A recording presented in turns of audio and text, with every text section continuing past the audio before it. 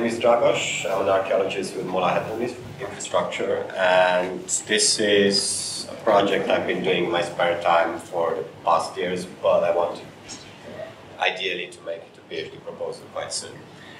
Basically, I've been looking at chalk, lime, and gypsum deposits in Roman burial context, which can have different appearance, either like patches, layers, lumps, and so on. And they are found across Europe and also North Africa, although surprisingly rare in Greece and the Near East. They look quite different depending on where you are. For instance, here at York, there's mostly gypsum casts, where in some cases the imprint of the body can be noticed. In the middle picture, that's an instance from Dacia, and the famous Lady of Spitalfields in the corner. Again, the deposit can have different shapes. They are associated with various coffins or final resting places, such as wood, stone and brick, or sarcophagi. Quite curiously, in some cemetery, they are very often associated with lead coffins, suggesting quite a high status of those deceased. However, there are discrepancies. For instance, spolia is quite a common behavior, especially in Dacia, but also hybrids, such as burial from London with a displaced skull.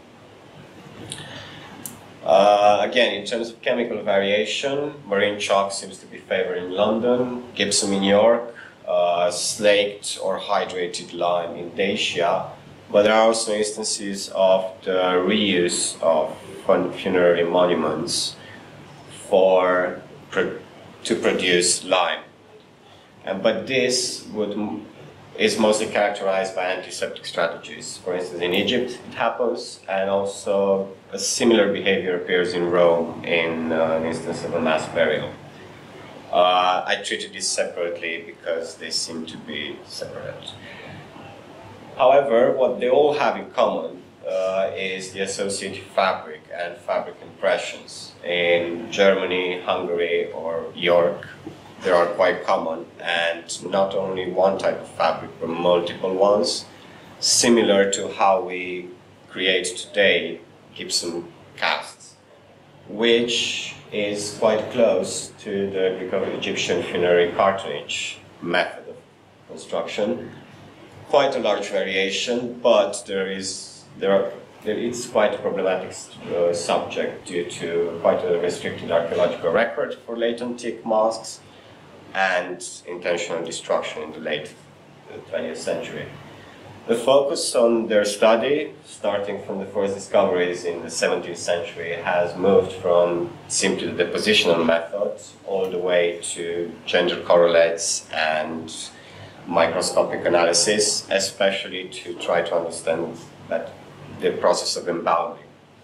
My research questions target chronological and spatial distribution, potential gender and age disparities, and the fashion and expense aspect of this type of burial. Again, usually quite rich and accompanied by quite a rich burial inventory. In terms of methodology, the one I've encountered so far was with uniform distribution, and I've experimented. I'm trying to apply normal distribution, in this case on a single burial, and in that case on 24 burials, to better understand this chronological distribution. In terms of spatial analysis, most of them appear to share the same orientation and to be clustered and to appear as clusters in cemeteries, although not in all cemeteries, and they are quite normally found in urban contexts. Infants tend to be better represented in comparison to adults, although this might be due to the fact that some burial preserve the shape of the body, but very little skeletal material.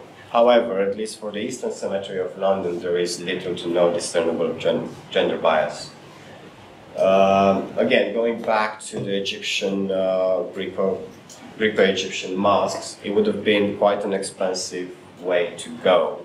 For instance, a document from the 2nd century says that it would have required a sale of a donkey and a camel foal to pay for the whole burial. The public has been quite receptive to this type of burials, to Museum of London exhibitions. Well, the lab excavation and the Roman Dead exhibition were quite popular. Tens of thousands of members of the public have enjoyed the exhibition. But my temporary considerations are mostly due to raw data management. So how do we date them before we include them and we make them big data? Comparative methodologies, and a disregard for traditional dichotomic approaches such as Christian versus pagan burial grounds or elite versus non-elite burial grounds. Because both religious identity and wealth are more fluid than it seems, to me at least, that they have been perceived recently. In the end, there are quite a lot of implications for funerary archaeology, especially since deposits are understudied. But this needs to be correlated with potential experimental data and larger data sets, probably. Yeah. Thank you very much for your attention. And yeah, this is a comparison to comparative image between the a 1st century mummy and a 3rd century burial in Trier. And yeah, I'm trying to explore basically this hypothesis. We'll see how it goes. Thank you for your attention.